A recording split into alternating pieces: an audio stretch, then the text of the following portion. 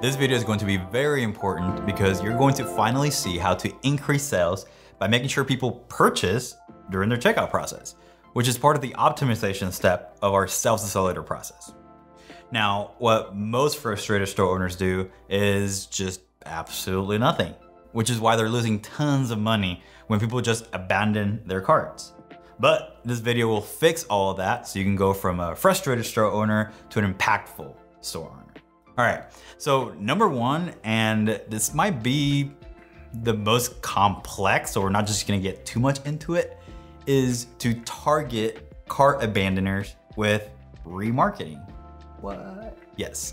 So part of our sales accelerator process actually takes people who visit your cart and the checkout and remarket to them.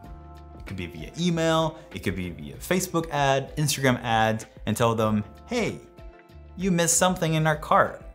Come back and finish your transaction. There's a lot more into that, but we're not gonna get to it into this video.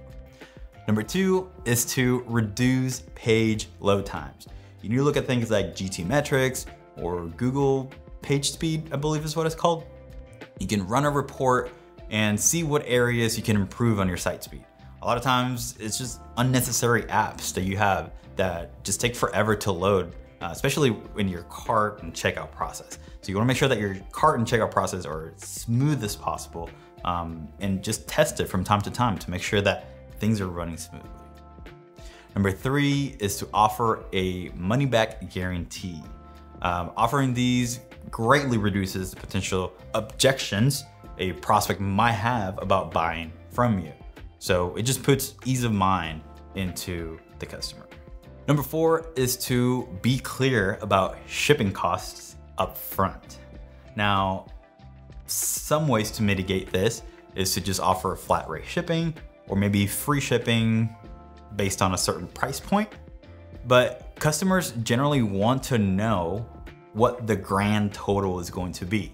So a lot of times what happens with abandoned shipping carts is that the customer is just putting all the stuff in the cart and then going through your checkout process just to figure out how much it's actually going to be.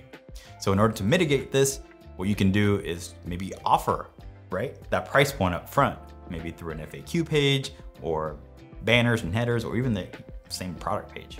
That way you can let the customer know this is what you're expected to pay and this is how much we charge for shipping. Number five, establish trust in your transaction forms.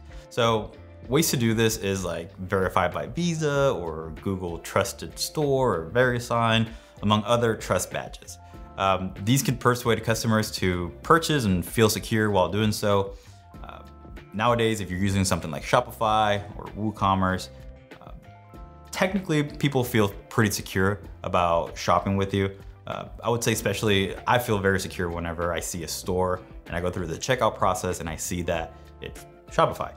Typically, I tend to feel pretty secure with that, but you might be using some other form of e-commerce platform and they may allow you to include some badges and trust badges, right?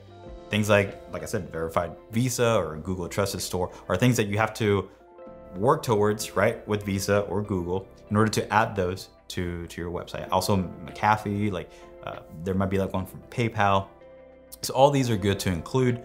Once a customer sees those, they tend to feel more secure and they can probably finish the transaction.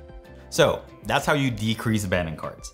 But if your store is not getting the traffic it needs, then worrying about abandoned carts is just going to be pointless, right?